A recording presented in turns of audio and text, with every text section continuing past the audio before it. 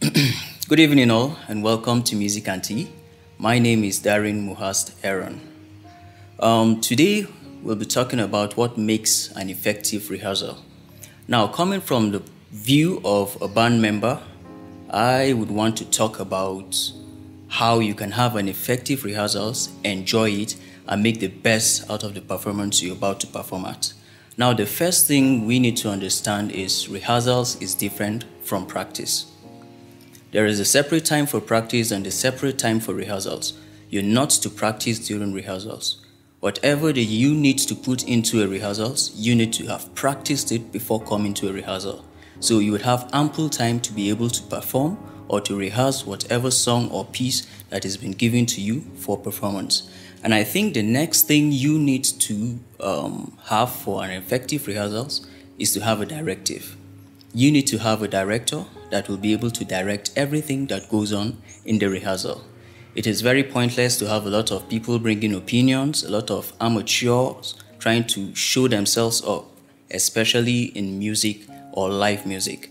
You need to have a director that tells you what to do or have an arrangement of whatever song you're rehearsing in a rehearsals. Alright, I'm not saying having opinions from different bandmates is bad, but you need a director who needs to digest all these opinions, weigh them out, and see what works for the rehearsals. Because it's very wrong for you to have all opinions taken into consideration during rehearsals.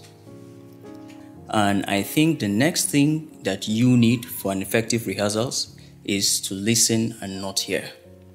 It is good to have a keen observation on listening, because that is when you get to note or you get to be able to,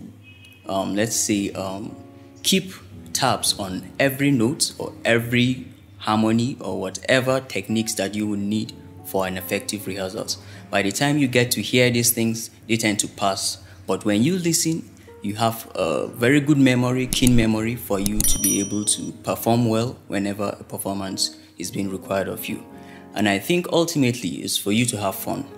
Because whatever you do, you need to have fun doing it. Without fun, it becomes so robotic and rigid.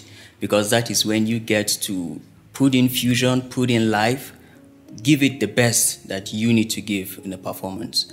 And there are a lot of them, but I would want to stop here with these few pointers for you to be able to have an effective rehearsals. See you next time.